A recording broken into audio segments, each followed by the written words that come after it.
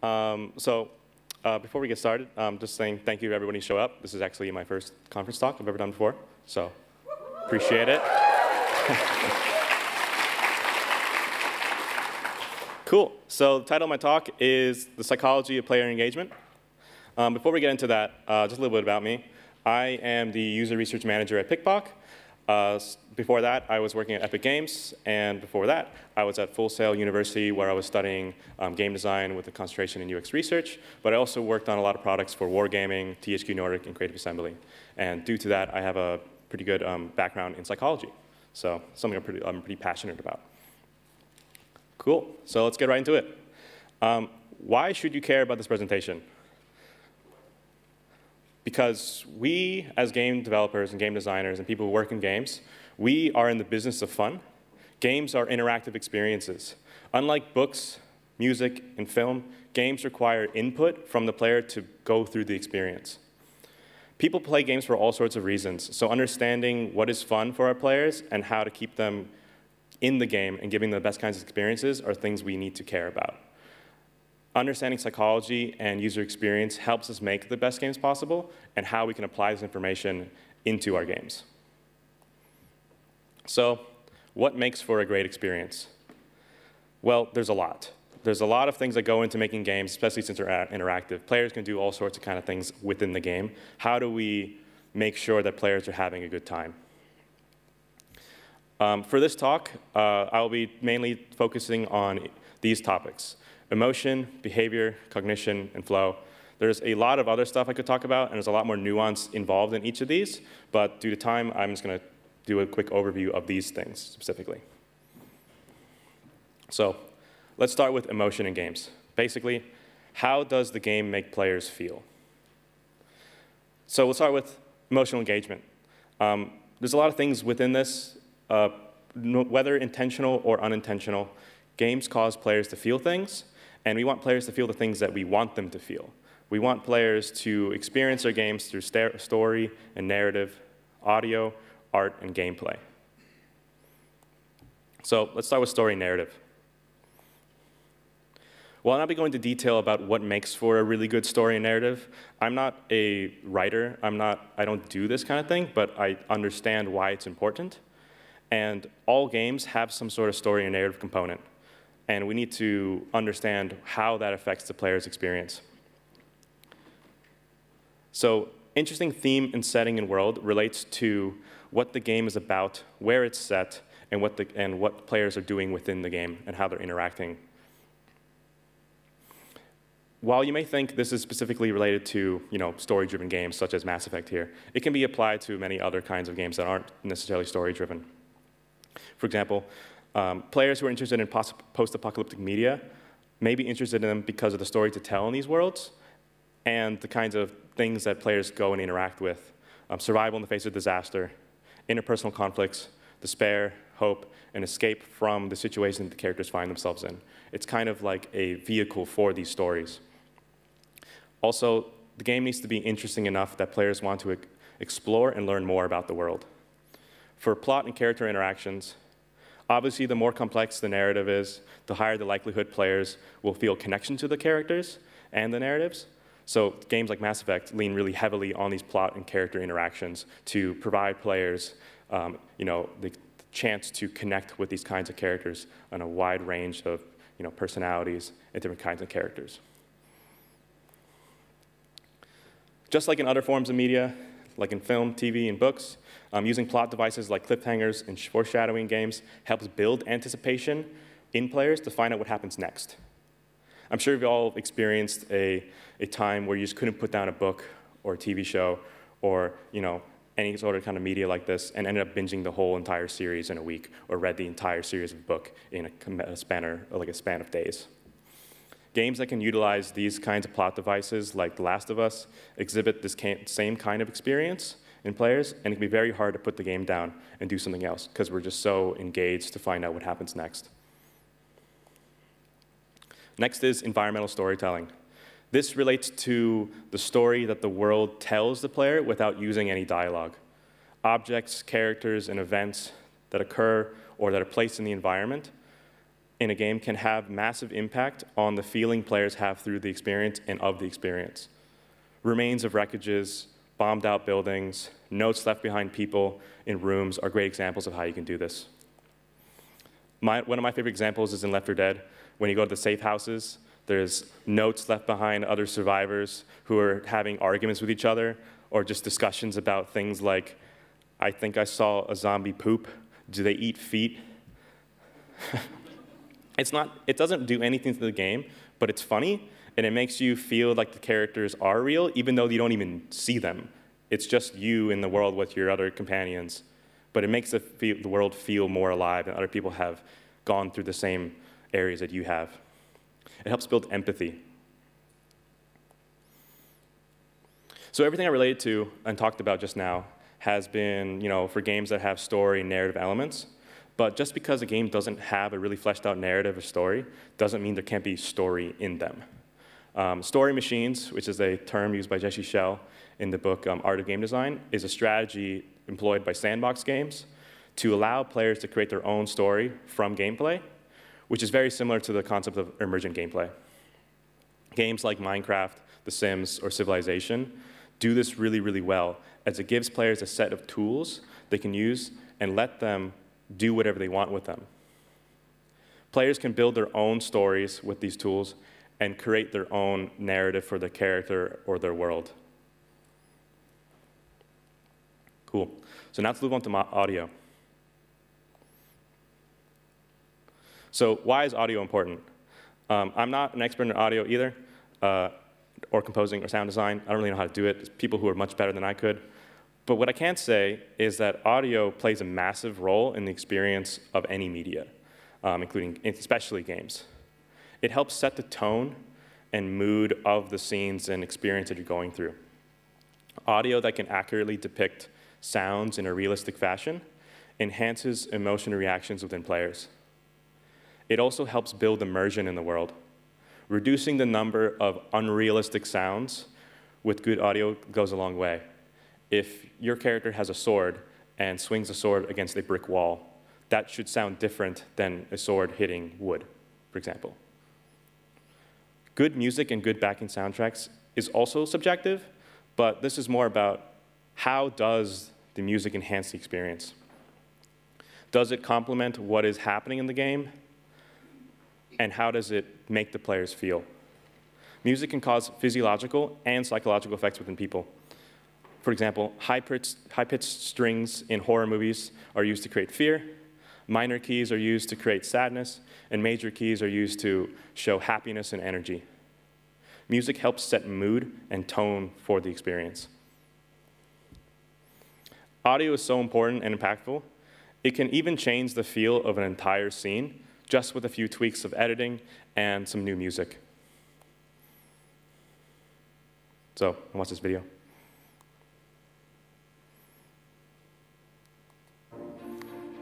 Before we dock, I think we ought to discuss the bonus situation. Right. Right now, we think we deserve full shares, right? You get what you contracted for like everybody else. Yes, but everybody else gets more than us. The crew of the Nostromo are headed home. The first thing that I'm going to do when I get back is get some decent food. I'd rather be eating something else, but right now I'm thinking food. There's just one problem. Where's Earth? Intercepted a transmission of unknown origin. SOS. I don't know. Human. It's not my contract to do this kind of duty. I want to go home and party. But none of them could have expected who or what was waiting for them. It's a cat.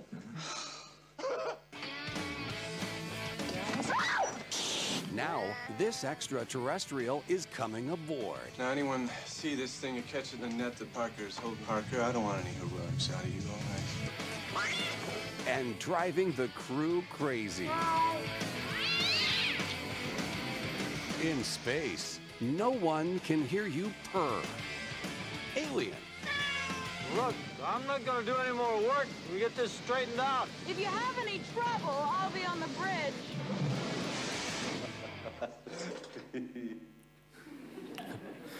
So for those of you who haven't seen Alien, this film is nothing like this. It is a horror thriller movie. It is pretty scary. But basically, the reason I showed this video is because you can take something that was originally supposed to be scary and thrilling and a completely different experience, put some audio on it, change up the dialogue, the narrator, and now you have a comedy film. Cool. So let's move on to art. So good art is also subjective, and once again, I'm not an artist. But people have been using art to tell stories and convey emotions since the dawn of time. Cave paintings, for example. In games, it's arguably one of the most important, if not the most important aspect of a game. Art is the visuals. Players will be constantly looking at what is on the game, and that's why art's important.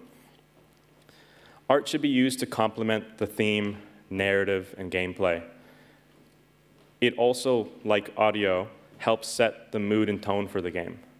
Thinking about how players will perceive the characters and how they're dressed, or how they're drawn, or how the UI is presented will impact someone's experience of the game. Art directly impacts our perception about the game and can help increase the player's emotional investment in it. You can make things look super, super stylish, like in Persona 5, with just a really, really interesting and new art style to make players feel like they're being a badass or like they're a sneaky thief or they're kind of doing this really, really cool gameplay. So take a look at this photo and think about how this photo makes you feel. How does the lighting, colors, and environment that this piano in make you feel? If there was music being played on the piano or in the background, what kind of music do you think would be playing?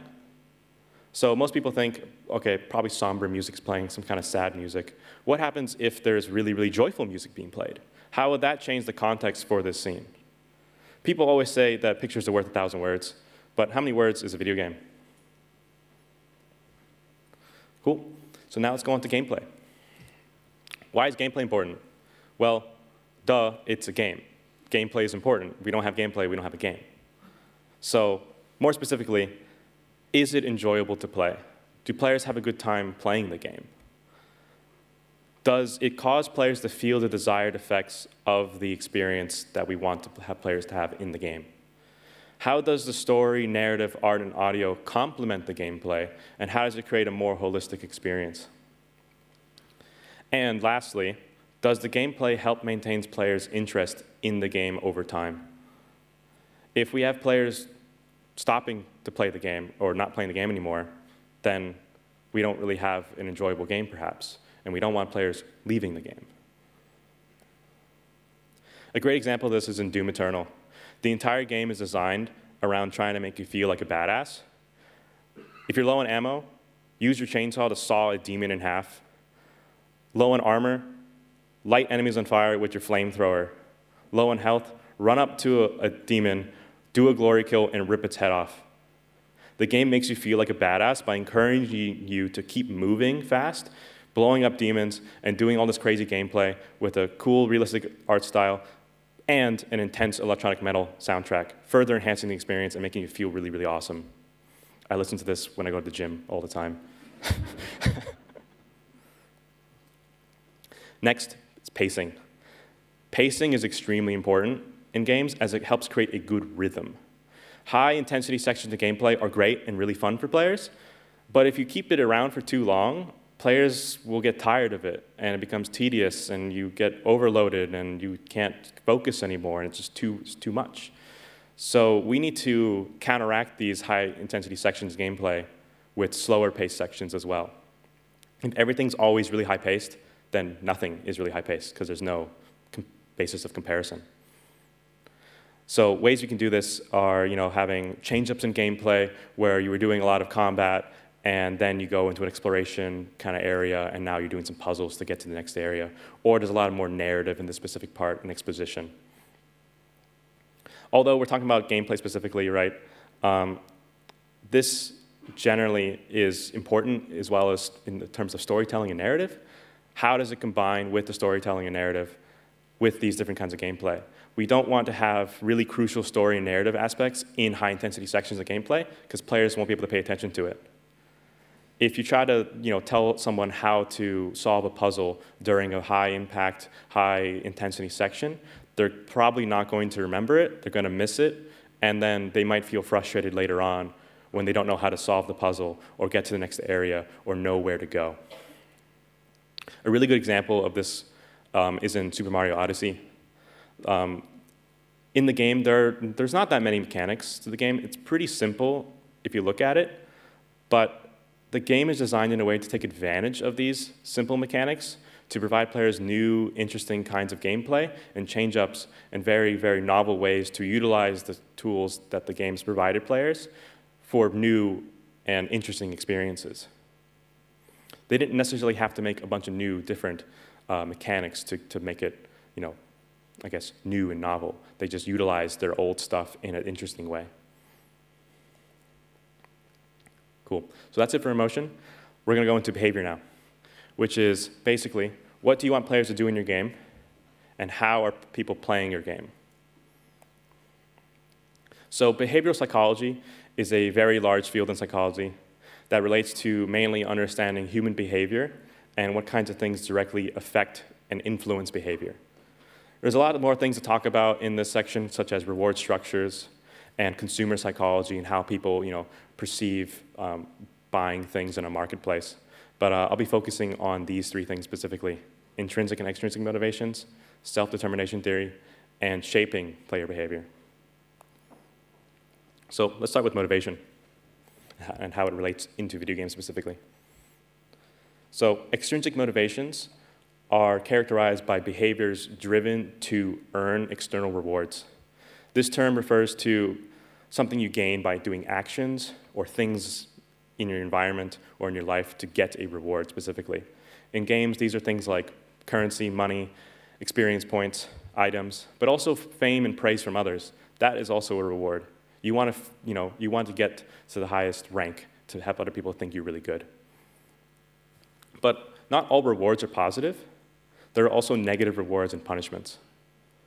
These are things like losing items, losing XP, gaining debuffs, but also losing buffs that you previously had. Something to note here is that players are actually highly motivated to prevent the loss of things. This is known as loss aversion.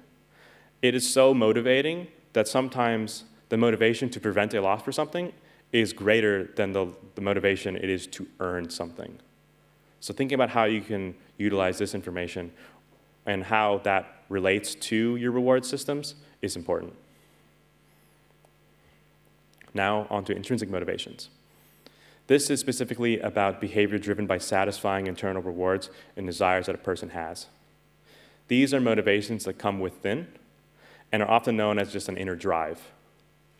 These are motivations and behaviors to fulfill that motivation that are done without the external reward that is driving that specific behavior. We're doing them because it's inherently interesting, enjoyable, or satisfying for the person doing that thing. Since these are self-driven, they're pretty hard to quantify. So a bunch of really smart people came up with something called the self-determination theory, which is broken up into three components. Essentially, autonomy, also known as agency, competence, and relatedness. So, autonomy. This is the desire to be causal agents of one's own life and act in harmony with one's integrated self. That's just a really, really, really fancy way of saying people don't like to be told what to do and want to make their own impactful choices. People want to see their actions have consequences and impact over their surroundings and experience.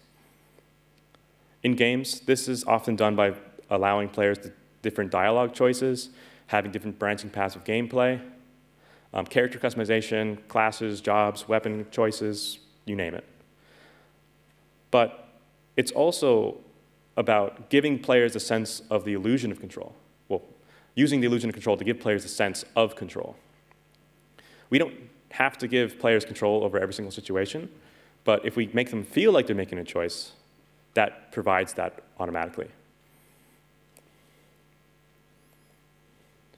So Dragon Age Inquisition is a great example of this, as it gives players autonomy, as it allows players to pick their own classes, customize their character's look, and pick different dialogue choices that have control over their character's personality, relationships, and overall plot. It makes people feel larger connection to the game. It makes them feel like they have impact over the story. Dragon Age Inquisition is great because the choices that I had made in the previous 2 games had led to a completely different experience than my friend who had done the same thing. When we were chatting about the game and our experience and why we liked it, he was often like, what are you talking about? I didn't experience that at all. Who's that character? It made me feel like my experience was my own thing that I had in my game.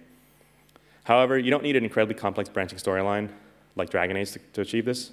The important part is that players need to feel that they have control over the game, even if their choices ultimately don't end up making much difference in the ending of the game. Mass Effect made me really sad, but it's about the journey, not the destination. The Stanley Parable is a great example of the illusion of control, where the game narrator discourages players from straying away from the yellow adventure line, when in actuality, the game is designed for players to stray away from the yellow adventure line, and it's fun to make the narrator get mad at you for not paying attention to them. But that's how the game's designed, right? So it makes people feel like they have control over the game, and they're saying, I don't want to be controlled, I'm going to do whatever I want. But that's the point.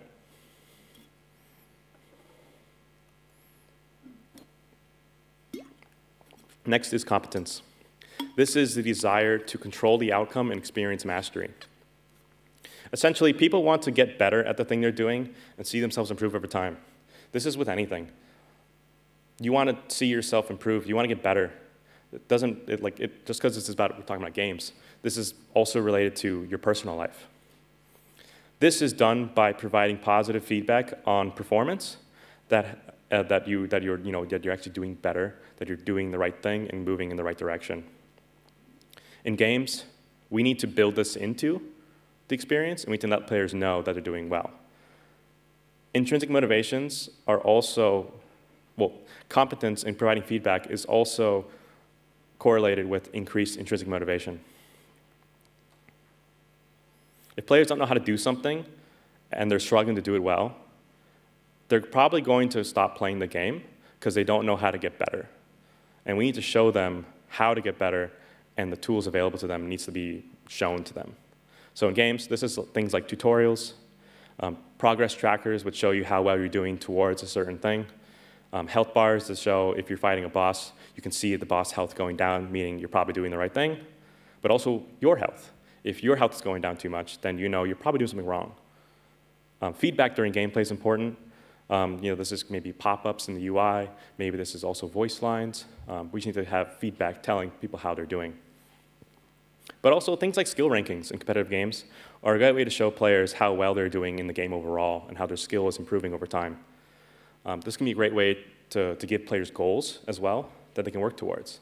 If you say, I want to get to Challenger in League of Legends, you now have a goal to get there, and you know how well you're doing towards that goal. People just want to know how well they're doing, and we need to show them how they're doing it. The Dota 2 post-game report is an excellent tool in providing players this kind of information that increases competency. In this game, I know how well I did. In the bottom left image there, the 2 double green arrows basically indicate how well I did on this specific hero compared to my previous average.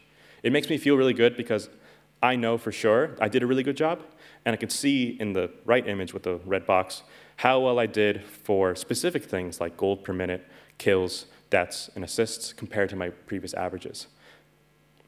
It lets me know that I did really well, and I can go back if I really want to see how well I did and think about my new strategy and just keep on getting better. So next is relatedness. This is the will to interact with, be connected to, and experience caring for others. We are a social species. We want to be connected to others and have conversations with people and share stories. Like many other media forms, they're loved by a lot of people. People love games, people love TV, people love books. People like sharing things about their experience and connecting with others playing this game. I'm sure you've all discussed some sort of media that you really like, whether it be a book, movie, TV series, or games. We just like doing this automatically. And since games are often a collaborative experience, this is really, really useful because then we can tap into that and get players to play together and think about how their strategy is going to go over time and build systems in to support this kind of behavior. Playing game over voice chat is something we automatically do without even trying. We want to be able to talk to our friends while we're playing a game. So in games, these are things like community goals, social features like guilds and leaderboards, multiplayer like co-op and competitive gameplay. But discussing things with your friends in person or having forums and guides online. This picture here is showing Movifier. It's a fan-run website, I believe, about what are the optimal builds and strategies and ways to play certain champions in the game. Players want to know how to get better and want to connect with other people to show them that, hey, I found a really, really cool guide. I have a really cool strategy to play this game. I'm going to show you. And you can see people liking it and saying, you know what, that's really good. I'm going to start doing that as well. Or, hey, I think your idea is really good. How about doing this differently? Cool. Bit of an error there. But behavior shaping. This is basically using extrinsic rewards to make players behave in a certain way. Rewards should be used to get players to start playing and lead players into different aspects of the game. Rewards can be used to shape behavior and change what people are doing in the game. If you want players to behave in a certain way or seeing players not do something that you like, you can give them a reward to encourage them to do so. Fortnite's missions and battle pass system encourages players to do certain actions in order to earn seasonal XP.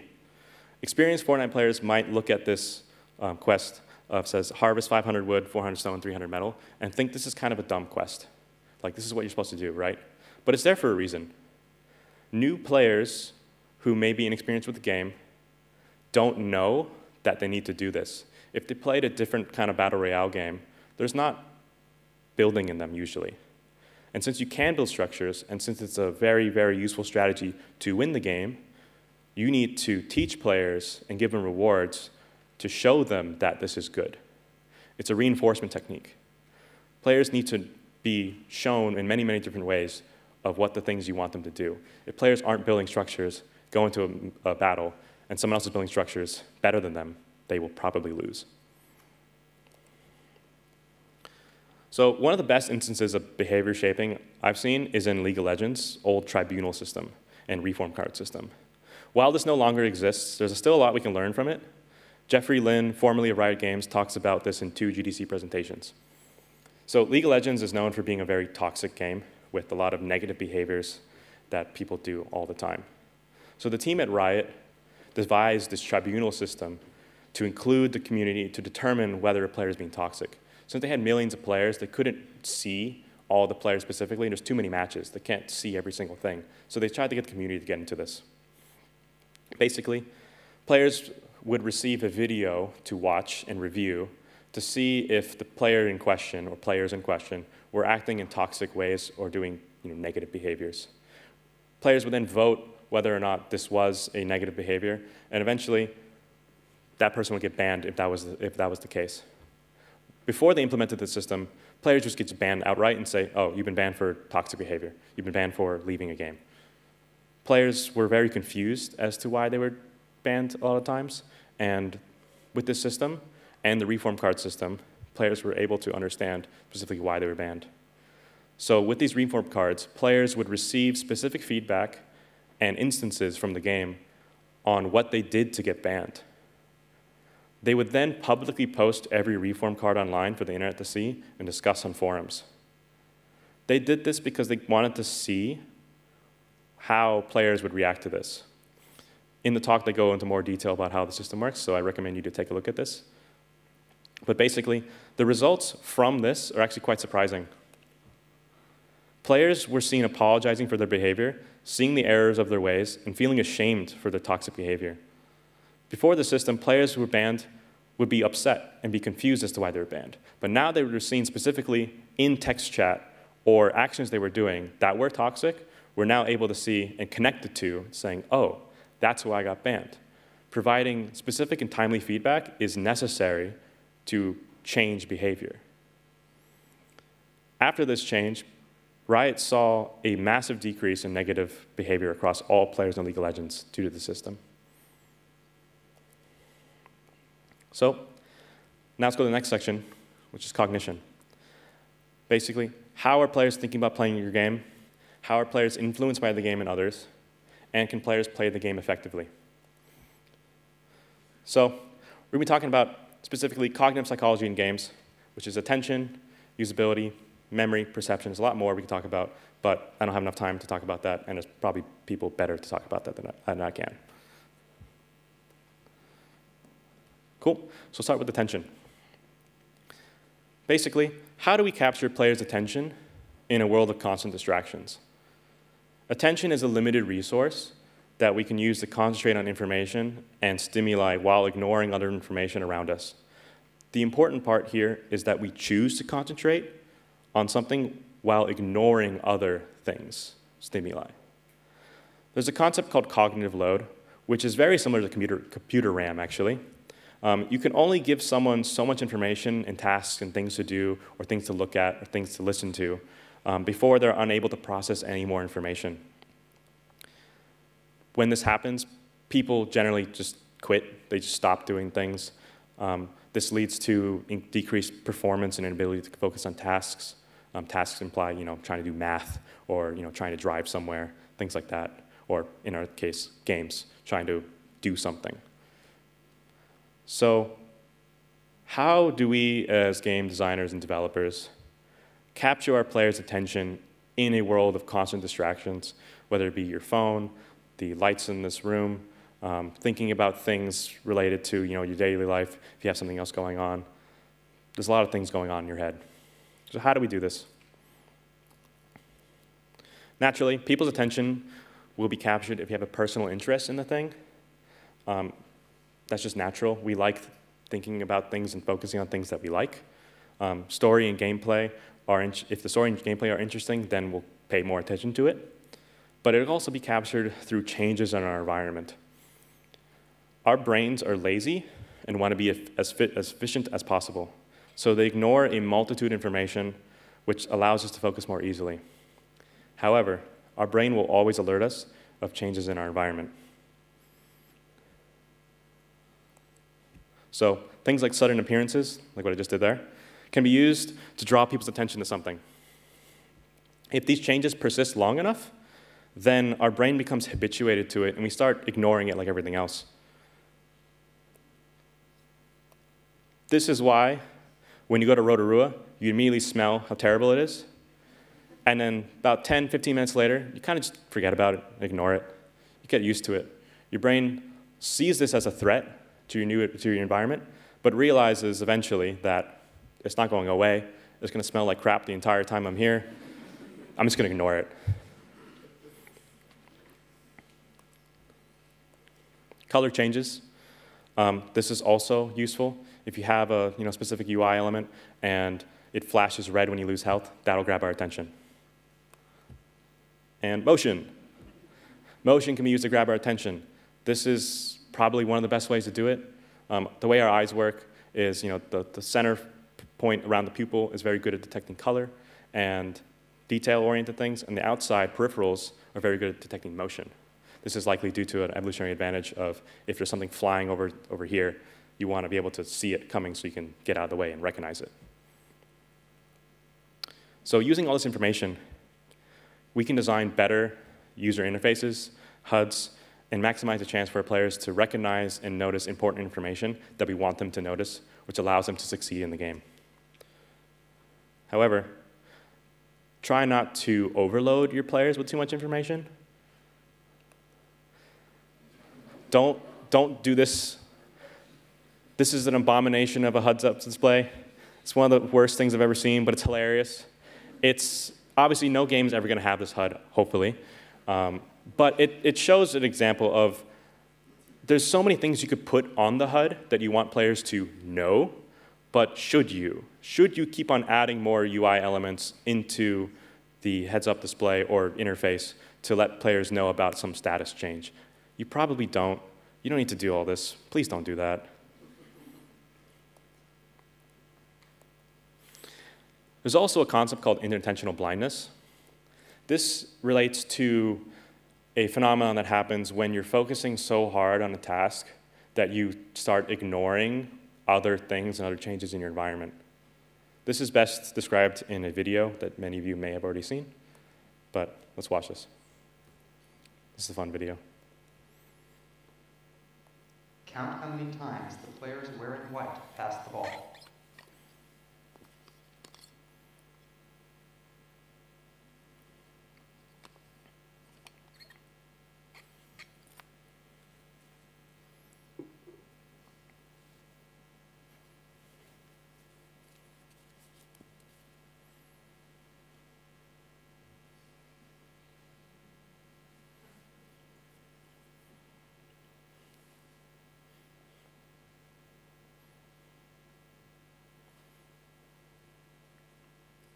The correct answer is 16 passes.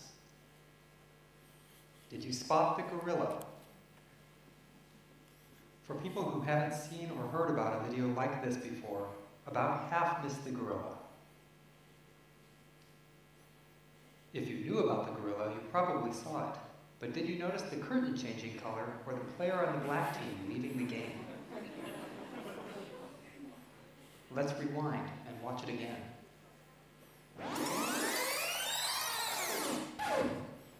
Here comes the gorilla, and there goes a player, and the curtain is changing from red to gold.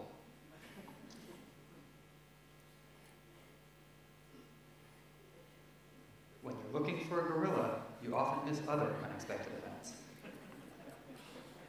And that's the monkey business illusion. Learn more about this illusion. Cool. So that's a fun video. I like that one because people who have seen the original one are like, oh, I know what this is about. I'm going to find the gorilla. And it's like, just kidding. People leave, and the thing changes color. But the important part here is how that applies to games. Imagine a player's focusing on trying to find and scan enemies in the environment in like Valorant or Counter-Strike. And you're going to be looking at specific areas in the game, corners or natural hiding spots. But if an enemy player is in a place that isn't expected, we will probably miss it. So next we have usability. This relates to how easy is it to use an interface. This is important because if people can't figure out how to play the game or do things in the game, people become frustrated and stop playing the game. And we don't want that from happening. We want to remove these barriers from players to be able to continue playing through the game. So the Nielsen-Norman group outlines that usability is made of 5 components: learnability, efficiency, memorability, errors, and satisfaction. So let's go into each one. First is learnability. How easy is it to learn how to play the game? Specifically, these are things like tutorials, first-time user experiences, or user flows, depending on who you ask. But the point of these is to introduce concepts to the player and teach them how to play the game so they can succeed and do the things we want them to do efficiently and properly. However, these don't need to be very text-heavy or very guided. These can be more contextual and less guided via NPCs in the game, using voiceover, telling you, you're doing the right thing or you're going the wrong way. But it's important to know that pairing information with emotion is an increased likelihood that players will remember that information. Using emotion in your characters that are teaching you something that you want players to remember is a really good way of doing so. However, just try not to make them too annoying, though, like Navi. Efficiency. How quickly can players perform tasks? This relates to control inputs, navigating menus, or equipping skills and items, going to a shop and selling things, buying things, tasks, basically, in the game that aren't specifically related to, well, not necessarily related to gameplay, but trying to do inputs in gameplay to do an action. So making sure that your game has really easy-to-use menus and the ability to do things in an easy, efficient, and non-tedious way is really, really good, because if we notice these are bad, if players go through this and they think it's bad, they will notice it, and they won't have a good time doing it. Mass Effect 1's menu system is notorious for this. It's not very good. Despite the game being pretty good, people liking it a lot, this is often the most I guess, hated thing about the game. But it does mean you can still have a really good game and still have, bad menus. And people still play it. It's just not very fun to do. Next is memorability. When players return to the game after a period of not playing, how easily can players become proficient again? Essentially, we want players to remember how to do something after they quit or go away for a little while. Players don't always play through the game in one sitting or in a series of sittings. People sometimes play other games. How do we allow players to remember how to do things again? So some methods of this are displaying inputs in the HUD, like in Assassin's Creed Odyssey here. In the bottom left corner, it says, press LT to go to this menu. It's reminding players to do things.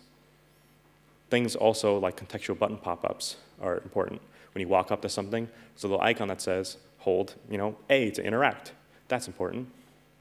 But also, things like returning player systems are a really good way of doing this. Final Fantasy XIV, which is a MMO, MMORPG, is a very complex game where there's a lot of things going on, especially in dungeons. There's a lot of things to remember. There's a lot of UI elements. There's a lot of specific things specific to that game that players probably don't remember if they quit after a while.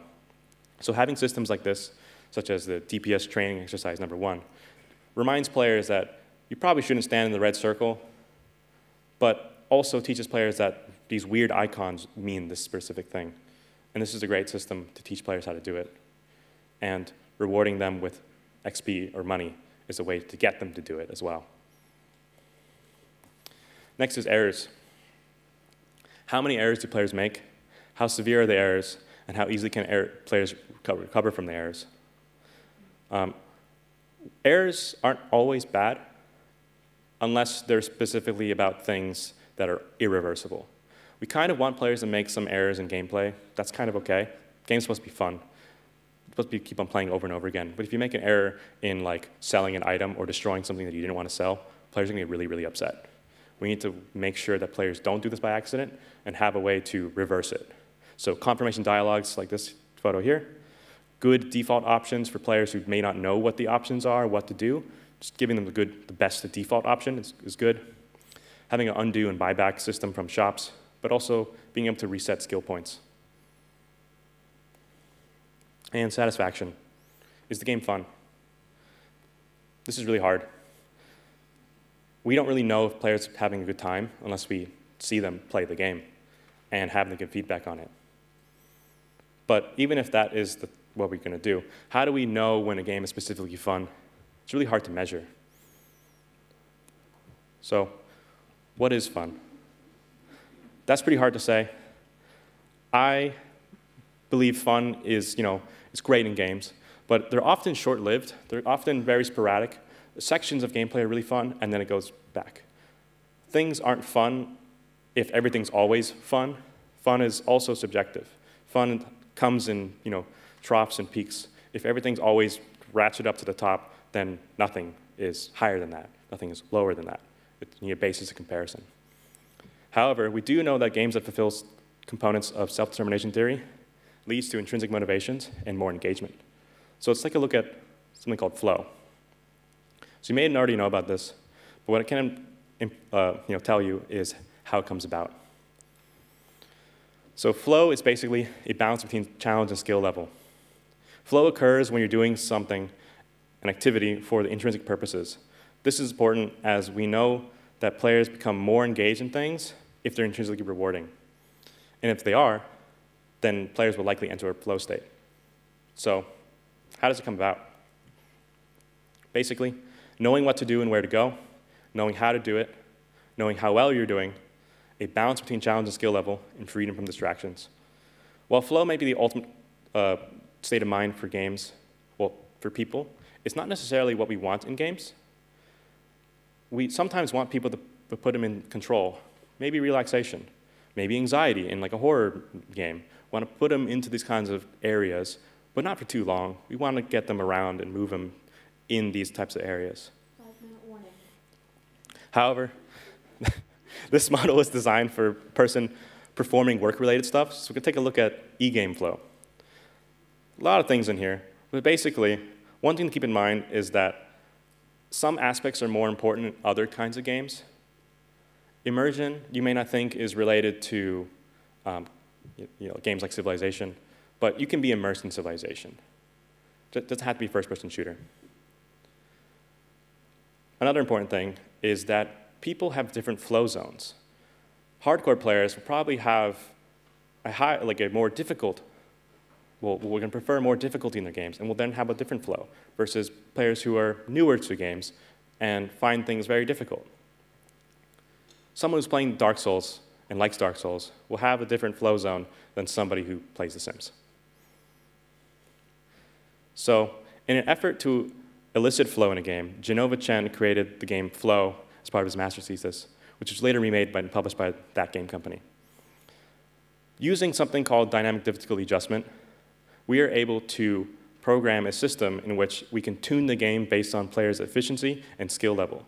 Players are able to control and progress in difficulty at their own pace. Failure isn't overly punishing in this, and also increases player engagement and churn. This is commonly used in a lot of games, but most notably Match 3 games. But even games like Resident Evil 4 will spawn less or more enemies depending on how players are doing. So how do we find out if players are having fun? Do some research. That's my job. As a user researcher, I analyze player behavior, cognition, sentiments to make the best game possible. That's the user research team. Hey, everybody. So some common methods you can do is usability testing. Basically, finding pain points in the experience that players are having problems with getting through the game. Players can't get through the first gameplay section. Do some research and find out what specifically about it. Doing playtesting to see how players play through your game. Understanding balancing and opinions. And also sending surveys to your players that are playing across a large population. What do they think and what do they want more of? So our job should be to find and remove barriers to fun. That is the main goal that I have. If we can remove all potential barriers to fun, we will probably have a really good game, but it's not one-to-one. We want to make games that are enjoyable for our players and remove those things that we know are not enjoyable. So we should be designing for engagement rather than fun. Engagement is much easier to track and understand and measure than fun. We can look at how often people are coming back to a game, how many game people are playing, how long they're playing. Things from analytics let us know this information. We need to have peaks and valleys in fun, so playtesting lets you know different experiences over time and how they're doing. So here's some general guidelines of designing for engagement. Does the game immediately capture players' attention? Are players sufficiently compelled to continue playing the game? Does the game evoke the desired emotions in players? Can people make meaningful impacts and decisions in the gameplay? Do players understand controls and rules of the game? Is the game sufficiently difficult compared to the skill level? Can they see themselves improve over time? Can they set meaningful and self-driven goals? And are there any major usability problems that prevent players from having fun? I'll probably send this out later, so you don't have to write down all frantically. But basically, that's it. The end.